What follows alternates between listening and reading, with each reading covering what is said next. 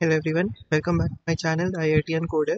In this video, we will be seeing the solution for another interesting problem, shuffling parities of September Long Challenge Division 2, and it is also present in Division 3, 2021.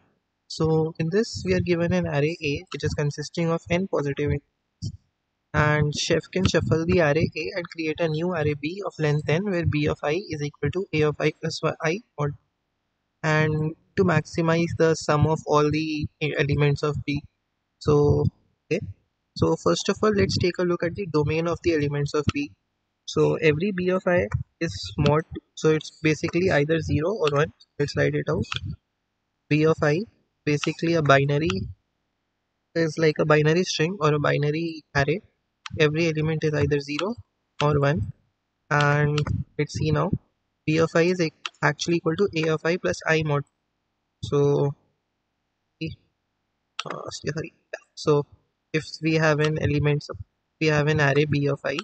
So this, say we have 1, 2, 3, 4, 5 element. So every element is A of I plus B of I mod. So it will be 1, 0, 1, 3, 1. Initially this will be how our array B of I looks like due to I mod 2. So I can be seen as here I is between 1 to n. So here I equal to 1, I equal to 2, I equal to 3, I equal to 4, I equal to 5. So we have done I mod 2. So now to this it will be added A of I mod AI mod and then the whole mod would be done, right?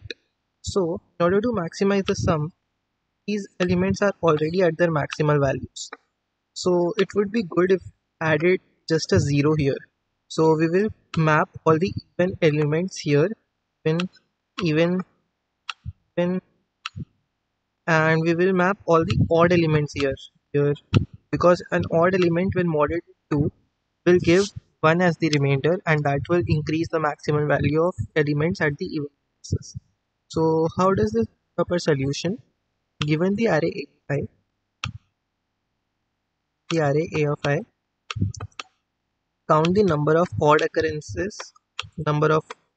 of odd and number of occurrences of even elements. Now after we have the number of occurrences of odd and even elements, what we do is we will take the minimum of odd and this basically odd is basically mapping here. So number we can count these as if n is it will be n mod is 0, that is n is even, then we have equal number of ones and zeros, and if n is odd, so if n is odd, then we have odd is n by 2 plus 1, so odd is n by 2 plus 1 and even is n by 2. Cool. So now we will just take the minimum of odd comma these the number of places where I can keep this, so 2 4 6 minimum of odd comma n by 2 and plus minimum of n comma n by 2 plus 1 and we are done and our solution and we are done and this is our solution. So I hope you like these videos. Please do like, share and subscribe. We will be looking at other problems soon, so please stay tuned. Also hit the notification bell.